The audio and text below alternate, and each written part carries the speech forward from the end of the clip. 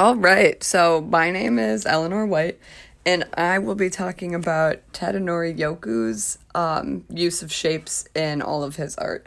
So he is a Japanese graphic designer and illustrator, born in 1936, and he really was at the start of the pop art movement. Okay, so the first piece that I want to talk about is titled Having Reached a Climax at the Age of 29, I Was Dead. And this was his first piece that he really came out with in 1965, which kind of put him on the map when he moved to Tokyo. And immediately you see all of the shapes that he uses and the symmetry, which is going to be a theme that you can see in all of his art. There's an insane amount of symmetry and use of original poster style. There's the combination of pop art poster style and all colors too. So if you really look, I've pointed out all the different spots where the shapes are. So in everything that becomes a motif in his work will be those lines and the division of the page in a very geometric way.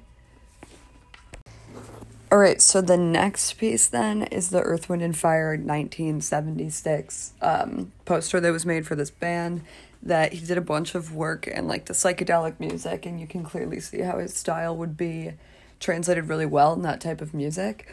But this painting specifically is super interesting, how geometric it is in a different context of how there's an alignment of circles that pass through the center while having an upper and lower division of the painting. It almost reminds you of a Renaissance painting in the way that it's styled, with the heavenly upper half and then the foreground on the bottom, and the circular chambers that you see in a lot of Renaissance paintings. So that is super interesting and looks very mathematical when it's just broken down by the shapes, unlike the last one that we saw, I think. Right, so super similar in the style that you'll notice of the use of circles in these shapes. So where the last one was kind of clear in the original photograph, you could see where all of the shapes would be divided. This one I think is more interesting to look at because it's so complex. There's so many different shapes and they're coming out of a lot of different areas. You have the bottom that's much more circular, but then the circles continue in a straight line through the exact center of the piece. You could fold on the dotted line of all those circles, but the upper portion is all symmetrical with the use of squares, which is really interesting. And it still, even in the last one, would look like a sports arena almost. Okay, now for the last piece is the 1969 album cover for Kokoro no Ermato, which features Asako Ririko as the subject matter. This one clearly has a bunch of shapes in it that we can see. So there's over 100 squares that are divided, and then there's 13 circles on each side. And wow, that is a lot of shapes. But for some cultural significance, this was during the psychedelic period of the late 60s, early 70s. So it was uncommon to see a bunch of shapes within art and to see a bunch of rounded objects or these colors.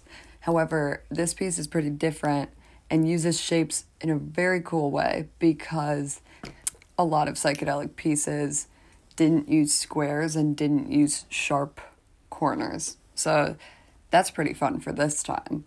Also, the model, who is the subject matter, was a famous actor at this time and was considered to be the peak beauty standard. So it's pretty interesting that we see her face replicated so many times in something that is pleasing to look at in all of its uses of elements of design.